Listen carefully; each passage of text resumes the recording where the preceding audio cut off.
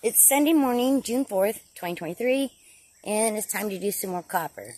But before we do more, I want to figure out my coverage. Okay?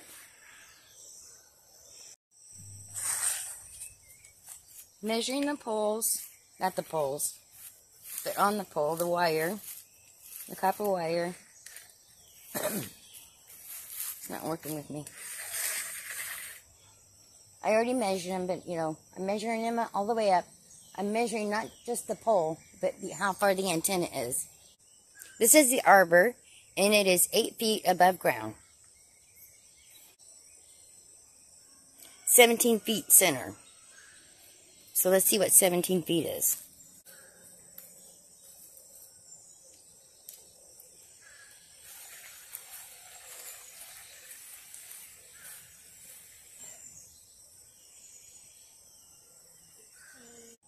So I got the camera right by the pole. And I'm going to go stand at 17 feet.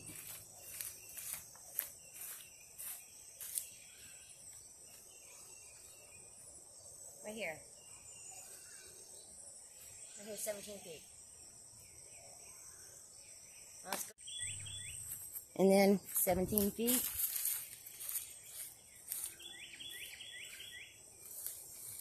Right here.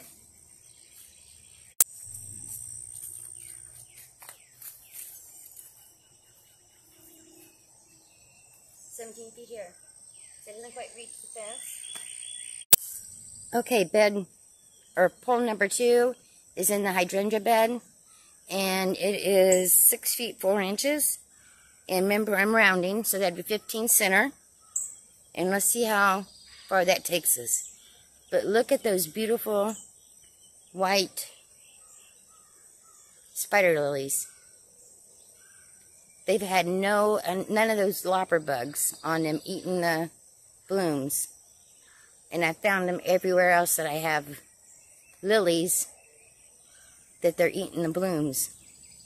And I haven't found any on these. So maybe the copper has something to do with that. I don't know. Let's measure this out.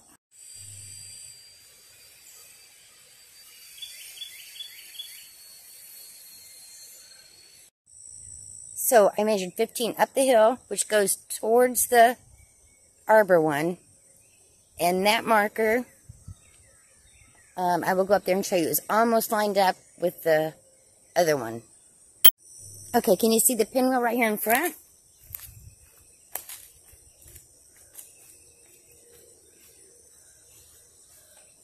This one is for that one. So they're almost covering everything here. They're so close. Okay, the camera is right by the pole. And you can see the 15-foot marker right over there in the other flower bed, which is a few feet, several feet away from the fence. Okay, I'm right by pole 2, going 15 feet out the other way. And we almost reach the 3-circle, or the 3-tree bed. I put the paver as a marker because I'm out of the pinwheels. Okay, 15 feet out. I've marked it with the paver there by the measuring tape.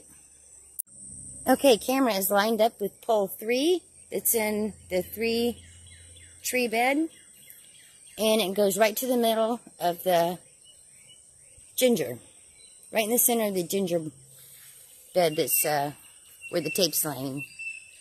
And then I'll go up there and show you how close the other markers are. That's from pole 3. Right there's the pinwheel from the arbor. And right there's the pinwheel from pole 2. So everything is pretty close. There's just a little gap in here. Okay, we're right by pole 3 in section 1 and going towards pole 2, 15 feet, and they actually cross each other. So the marker over here is the 15-foot mark for pole 2, and the marker over here is the 15-foot marker for the pole that's behind me, pole 3. 15 feet down the hill from pole 3, I've placed a paver there by the measuring tape. And 15 feet going towards the walkway, it almost makes it. There's a little paver there by the measuring tape and the stump.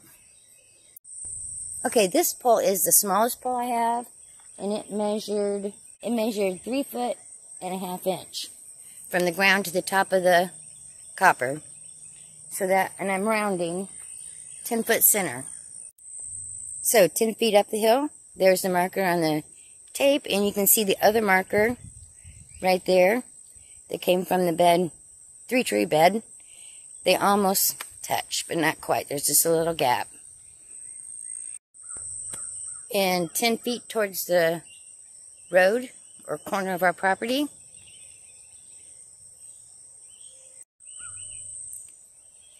ten feet towards the path, there's a marker on the tape.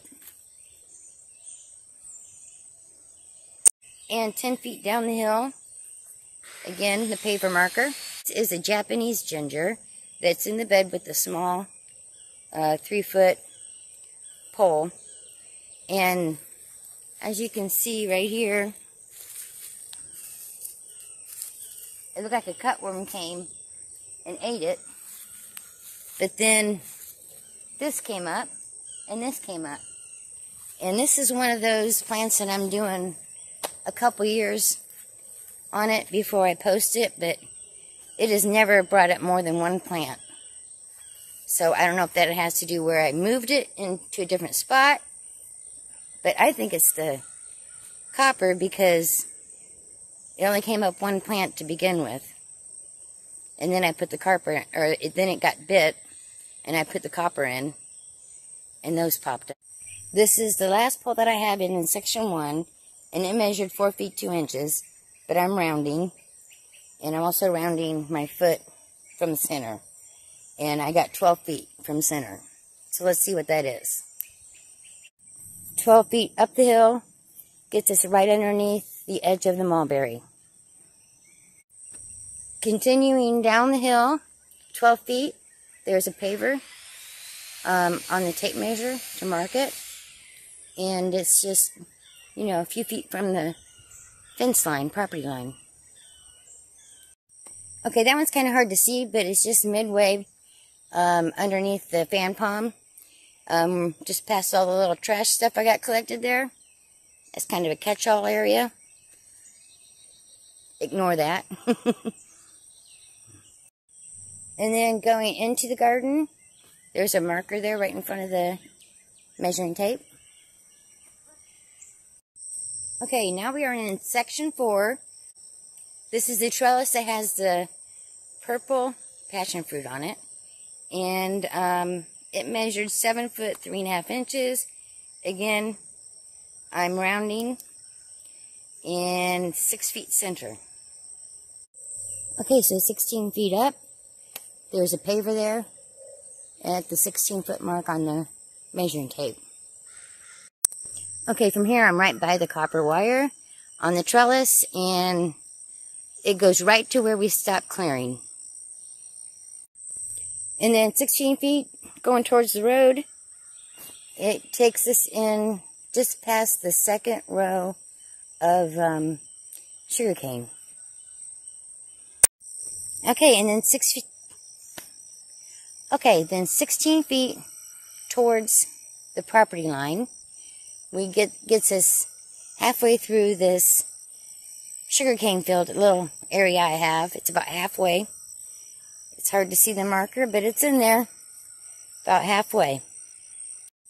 Okay, we're still in section 4, and this is the trellis for the loofah, and it measured 7 feet 5 inches. So we go 16 feet center again. And then 16 feet away from the trellis with the loofah on it is right where we stopped clearing our property line. No, it's not the property line. Our property's past it. It's right where we stopped clearing for this section. Alright, 16 feet towards the road. I think you can see the marker there. There's another marker right there from the other trellises right over here. And then 16 feet towards the property line gets us right there, the marker. You can see the tape where it ends. So that marker, and then this one here, that marker there, they lap. Section 4. Okay, 16 feet going up the hill gets us a few feet away from the irises and gladiolus I have it planted. Okay, we're in Section 2, Blueberry Hill, and I have one here, and then one right down there. And we're going to measure the bottom one first. Okay, Section 2, Pole 2, just on the bottom, Blueberry Hill, measured 7 foot 6 inches, and 16 feet from center. It's right where the paver's at the end of the tape. Okay, Pole 2, Blueberry Hill, going towards the road. I put the marker at 16 foot, which almost makes it to the other side of the path, but not quite. Okay, 16 feet away from the road into the property. Right there's the paver, and that is just across the walking path. Okay, we're still in Section 2, Pole 2, 16 feet up the hill. I believe you can see that paver. Section 2, Pole 1, 16 feet up the hill. I placed the marker up there, the paver marker. 16 feet going into the property gets us right into the path. Pole 1. 16 feet going down the hill. I actually pass the other pole, so we get a double whammy hit in here. This is covering all the blueberries, and it should help the pawpaws. Section 2, Blueberry Hill, Pole 1, 16 feet towards the road. Gets us right almost center of the walkway through there. So this is a great visual for me. I'm all hot and sweaty from walking around, carrying those little pavers, but this helps a lot. Good visual points. I can see what's being covered according to what they say and what isn't. But first, let's get to the fruit trees. Okay, this is my Anna apple tree, and last winter I cut the top of it. It was like 9 feet I cut off the top. So now I'm going to chop it quite a lot off, cut off those suckers, cut off the top, and do the copper thing. Anna apple. It's my largest one, largest apple tree.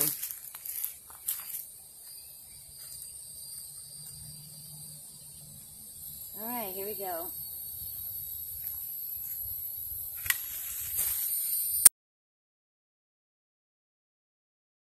I'm using the same wire as I have been. And I'm just going to take my copper wire and wrap it around the anise trunk, so I have an idea of how big it is.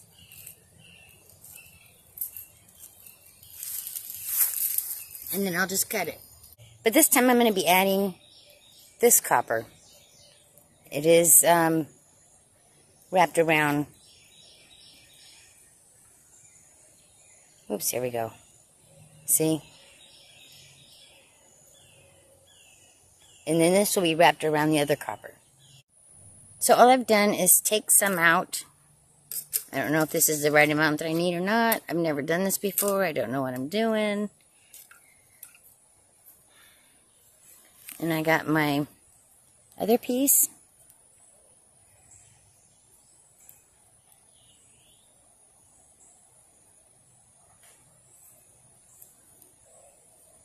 Then I'm just going to wrap it. And I'm just going to keep wrapping it.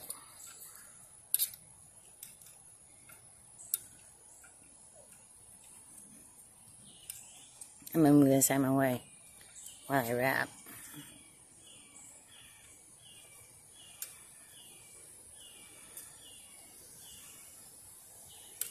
And I'm just going to keep doing that. And then I just cut the end off and kind of pushed it in. And we're going to put it around the apple tree. Okay, there's one. Hopefully I did it right. The opening's at the south. The center back faces the north. And it's not actually touching the tree, but around the tree. So, we'll see if it even stays there. Okay, I got 3 more apple trees to do.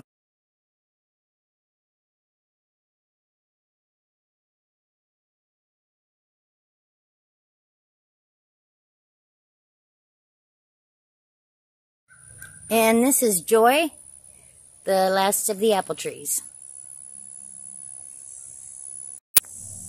Okay, this is the last apple tree that I'm doing. And, well, it's the last one I have. It's supposed to be at a 30-degree angle, but it was too hard for me to set it like that. These are not very stable. I might be changing it. We'll see how it goes. If it works, it works. If it don't, I'll change it. Oh, some people put little balls on the end too, but I don't know what the purpose of those were. Like little wooden balls or beads. Okay, so I ran out of wire, out of the little wire, and the last few that I got done, I did not put them up on the bamboo sticks. I'm just laying them around it.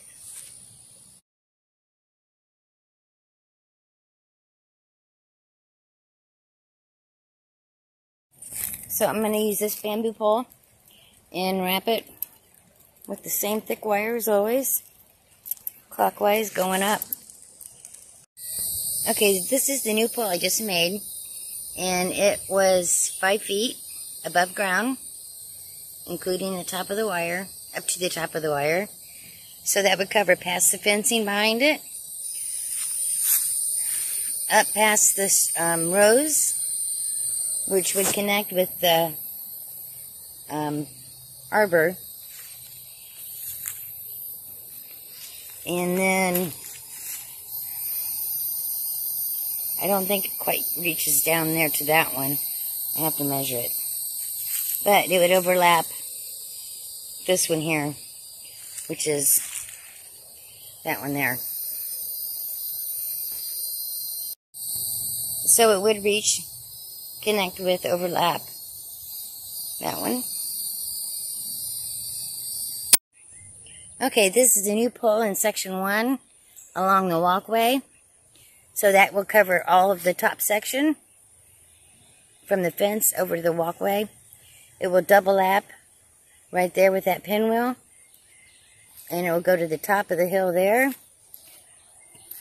And then down to the middle of the gingerbed, which will lap that pinwheel there from the arbor.